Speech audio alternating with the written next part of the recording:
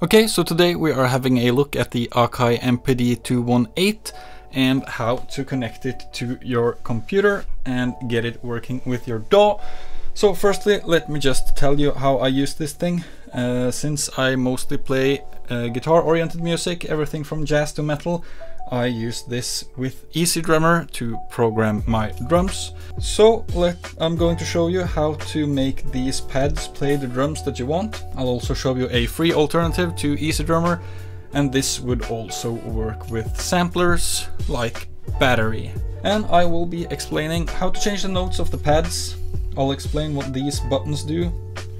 But since I don't use these knobs at all, I won't explain how to connect these to anything in your DAW and how to do that. So let's just get into it. When you first open this thing, you get a USB cable with it, and it's very easy. Just plug this into the back of your MPD and then the other part into your computer, a USB port there, of course. Then the first thing I do when I connect a new music equipment, then I go to their homepage. So here's their homepage, and when scrolling down I found this information. Media information is sent over its plug and play USB interface for use on Mac or PC, eliminating the need to install any drivers. So no need for drivers, super awesome. But then you'll go all the way down here, and here it is, and you'll find the editor, the MPD218 editor for either Mac or Windows. So download and install the one that works for your system. Okay, so now let's go to our DAW of choice. I use Reaper. Just wait for it to load, and the first thing you'll have to do when connecting a new MIDI device is go to Preferences and then find MIDI devices, and then on that list you'll find MPD218 on the inputs and on the output as well. I usually just enable both of those, so just right click it and then enable input on this part and on this part. Then this will probably light up and say apply, so click that and then OK. Now let's insert virtual instrument on new track, and here we have EzDrummer, and then just click OK. Usually I say yes and do some funky stuff, but let's just go with no, so we have one single track there, so it's easier to follow along. And now it should be working.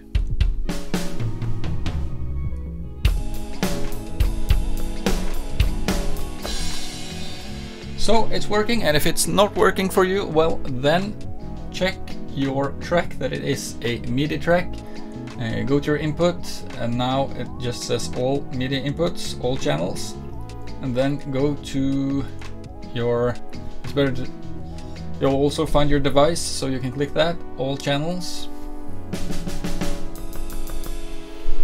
But if you have to choose a specific channel in your DAW, in Reaper you can just choose all channels, but the MPD is defaulted to channel 10, so just choose channel 10 and it should be working. I believe I've changed it to channel 1, so it would be working here.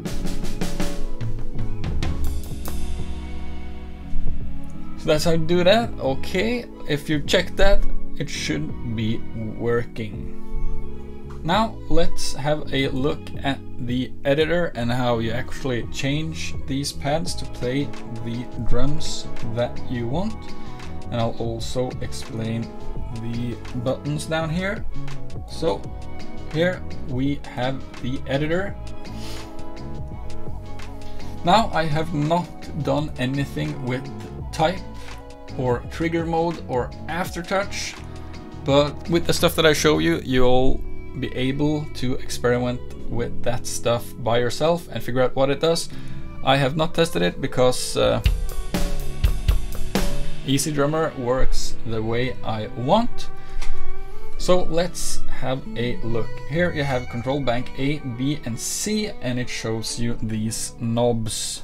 But It shows you more knobs than there are on the MPD, and that's because you have the control bank button down here.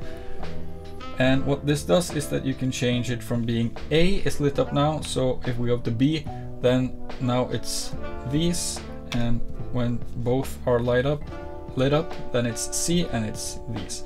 But I won't say anything more about those because I don't know how to make them connected to anything. So now let's just make a setup and get it over onto our MPD and see that it works. Now we have program select and we have pad bank. Now program select, then you can choose a setup for the pads that you have already sent to your MPD, and there are already some loaded. EzDrummer should work from the get-go, but you might want to change which button play which drum, so that's what we're going to do now, change the notes. So let's just go to one that I don't use. I usually use A2.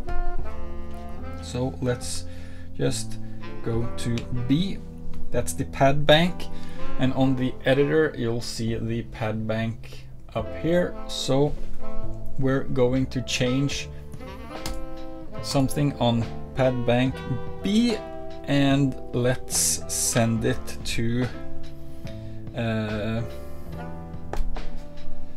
preset number 9 on the pad bank B. So let's make this our kick, and then this button above it our snare.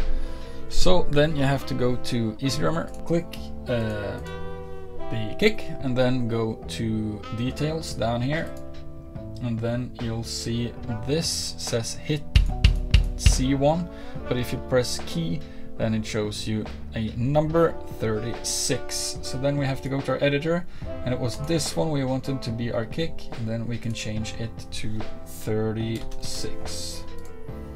Now let's just change the above real quick, the snare,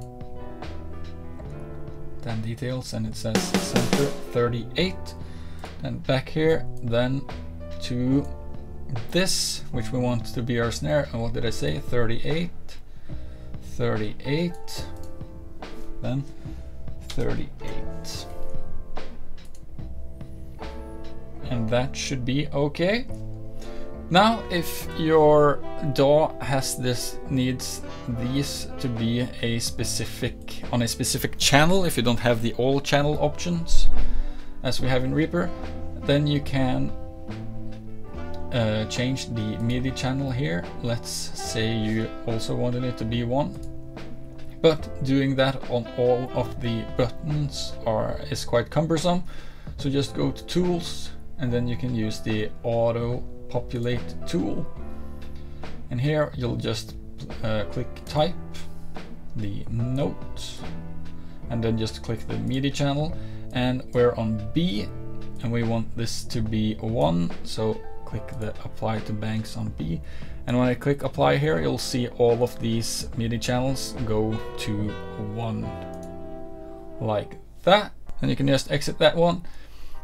And now what was bothering me when I was trying to do this the first time, I tried to send this preset to hardware, so we're sending it, and if you're working on a preset and then it's obviously, if you've set it up to be all the drums you want it to be, you can save it. I have my standard setup saved on my computer, but I don't need to save this, so go ahead and save if you want to when you've fixed all your stuff, and then send to hardware. And this didn't work for me, so we are on pad 9, and we wanted it to, or at least we wanted it to be pad 9, so you'll go to 9 and then try to send it, but that doesn't work because it says MIDI device is not found, verify MIDI settings in the MIDI setup window. And if you try to do it now, it won't work, because let's try to send it again. MIDI device is not found, and the reason why is because you already have Reaper or your DAW open, so your DAW is using the MPD. So if we exit our DAW and now try to send it.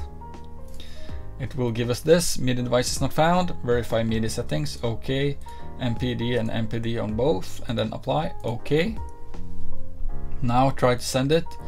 Preset successfully sent to device, okay. But your device is now connected to the editor, so as I said, remember to save your preset. I don't have to now, we've sent it, so I'm going to exit it.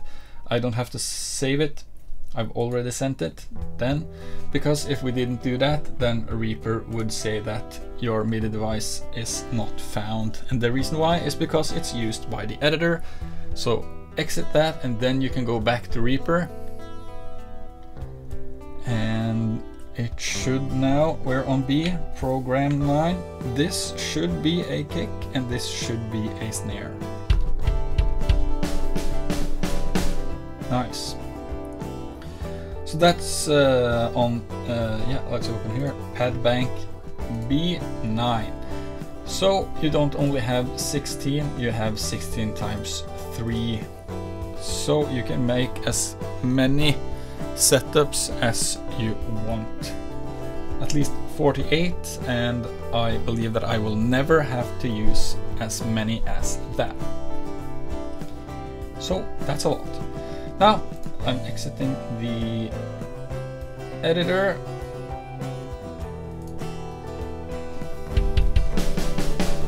And then we have the 3 lower buttons here. We have the full level, and your pads are velocity sensitive, but if you press the full level button, then however light you press it or hard, it will trigger at full level.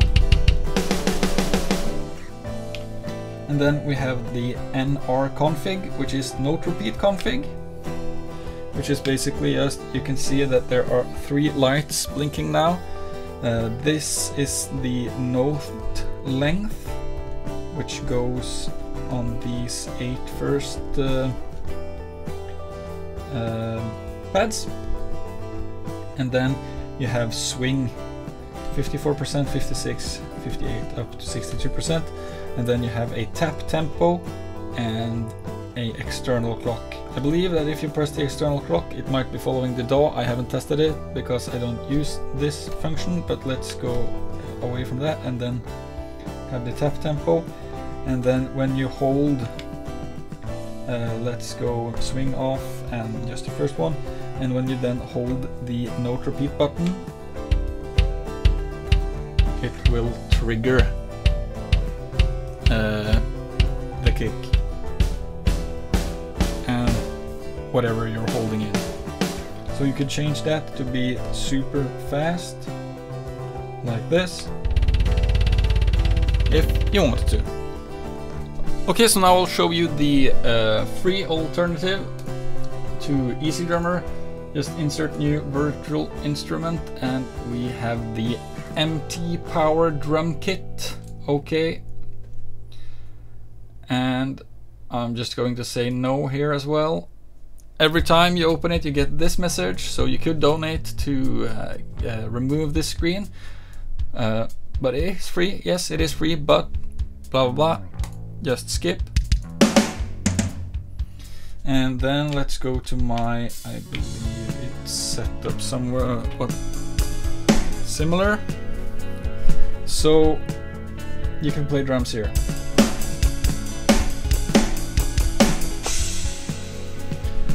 And then to change the notes on this plugin, then you would have to go to settings, something information, blah blah blah.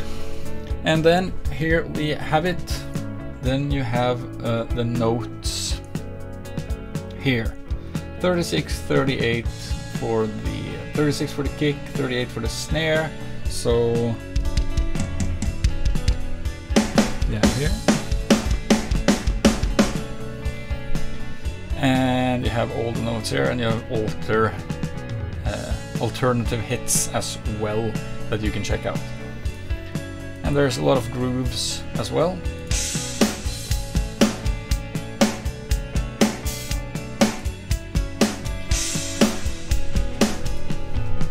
So if you don't have EzDrummer and you're looking for a free drum plugin instead, this totally works. Okay, so I hope this video helped someone. If you didn't get it to work, then please leave a comment down below and I'll try to help you. And if you want to see more music content, then please consider subscribing. Thank you very much and have a good day. Bye.